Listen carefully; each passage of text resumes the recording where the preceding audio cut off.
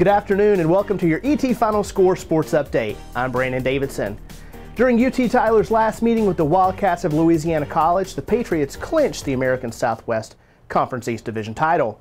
On Championship Sunday, the Patriots picked up their first ASC baseball tournament title win since 2010. The Patriots defeated the Wildcats 10-4, and with that victory, the Patriots also received the ASC's automatic berth into the NCAA Division III tournament.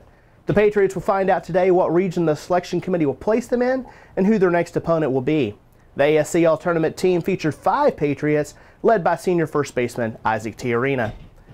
The Bureau of Labor Statistics announced on Friday that 165,000 new jobs have been added to the U.S. economy in the last month.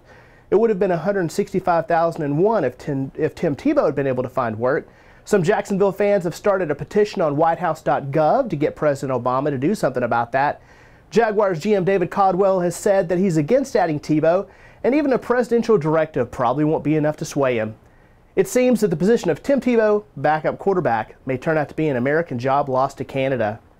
Be sure to watch CBS 19 News at 6 and 10 and visit tylerpaper.com.